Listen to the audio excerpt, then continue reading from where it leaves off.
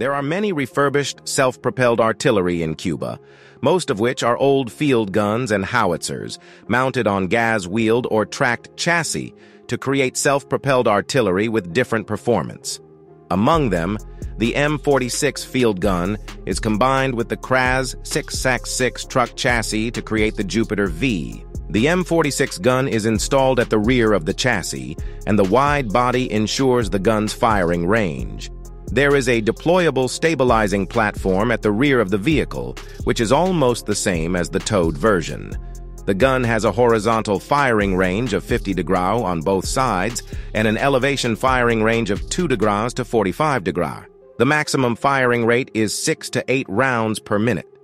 It can fire various conventional ammunition such as high-explosive shells, armor-piercing shells, and smoke shells.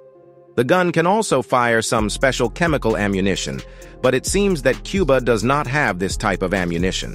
The gun is folded up during marches, similar to some missile carriers. The crew compartment and the driver's cabin are located on both sides of the vehicle, with the gun barrel housed in the middle. The Jupiter 5 uses a 6-person crew, with the seating positions of these 6 people located in separate compartments on both sides of the vehicle. The passenger space is large and comfortable, almost like a camper in a military vehicle.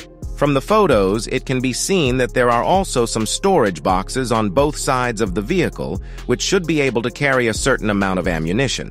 The chassis of the Jupiter 5 is a modified KrAZ 255B truck chassis, equipped with a 240-horsepower YAMZ 238 turbocharged diesel engine and a 5-speed manual transmission, ensuring off-road mobility. The Jupiter 5 weighs about 20 tons, with a length of 13 meters and a width of 2.75 meters. The maximum driving speed is 70 kilometers per hour, and the maximum range is 450 kilometers. Although the vehicle is large, it does not carry self-defense weapons like an archer. It can only be carried by soldiers with light weapons. The specific production volume of the self-propelled artillery is unknown, but the quantity should not be very large. Otherwise, Cuba would not have produced so many modified models all at once. As a modernized modification of an old gun, the Jupiter 5 itself is quite successful, allowing Cuba to make the most of its available resources.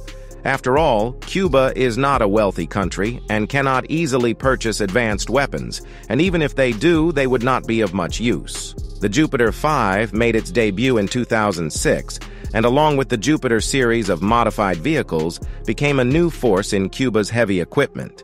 Although it has no combat record, it has made people take notice of Cuba.